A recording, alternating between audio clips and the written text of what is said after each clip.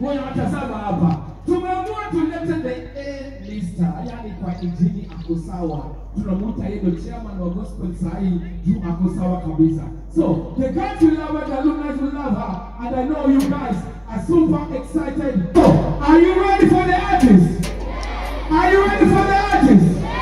One time, two time, three time, make some noise for Daddy and Angel!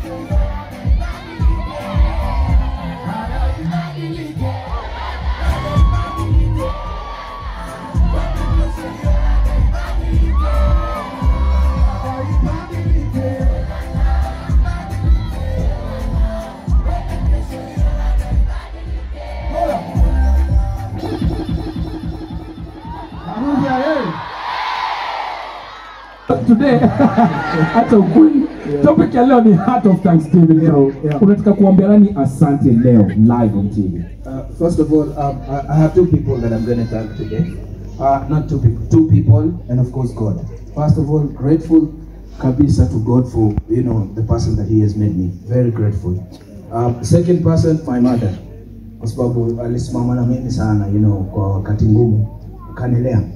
And the third person I'm grateful to is my wife. My wife has been the most amazing part of my life. Yani, maisha yangu ilianza bibi yangu akikuja, and I'm grateful to my wife. One thing about gratefulness. Now let's go to the Bible. One thing about, you know, Thanksgiving, and it's amazing. It's going to be an inspiration to even the alumni and the students. Look. Jesus is in a place with many people like you, and there's a young man who has fish and bread. And the number of fish and bread was not enough for the people in that place. And the Bible says an amazing thing. Jesus is the Son of God, and he was able to just say, let this bread and fish multiply. Now you get to share. But the Bible says an amazing thing that you guys need to figure. It says that Jesus took the bread and the fish and he gave thanks. And it multiplied. Okay? And therefore, sometimes as students or even as just human beings, kuna wakati si kuwa na kitu na tunaona hii ni kidogo. Ama unaona nimezaliwa kwa familia iko na kidogo. Ama wakati mwingine kama mzazi niko na school fees lakini ni kidogo. Niko na maybe a house rent kwa wale wanaishi kwa nyumba ya rent lakini haifiki. Niko na madeni na nimepata kama 2000 peke yake haitoshi. And so as human beings we end up complaining all the time. I just want to encourage us to tumia hiyo verse. Kwamba ile kidogo Mungu amekupatia, give thanks for it and it will be able to multiply. When God sees that grateful heart, the little that you have will be able to be enough na kutabakia mpaka zingine zile imetoshia na ika overflow. Come on, let's appreciate Kadelenzo in our church.